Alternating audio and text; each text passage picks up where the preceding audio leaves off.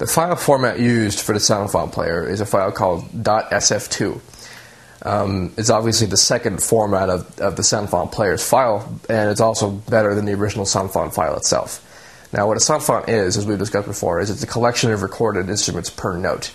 To find the extra ones, like I had used in the song that we had showed you before, instead of just using the one FL Studio provided you, we're going to do a quick internet search for free SF2, and you'll find just how much you could find just on Google finding your own Soundfonts.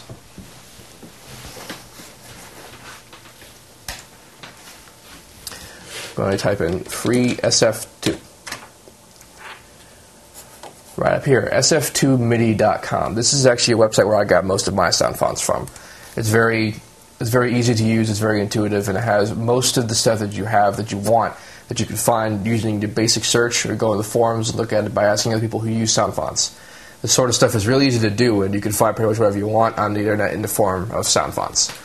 And if you work at it enough, soon you'll amass the vast library of Soundfonts that I have had used to make the song I showed you before. And that sort of stuff is really very cool when you want to make your own creative things that aren't digitally centered.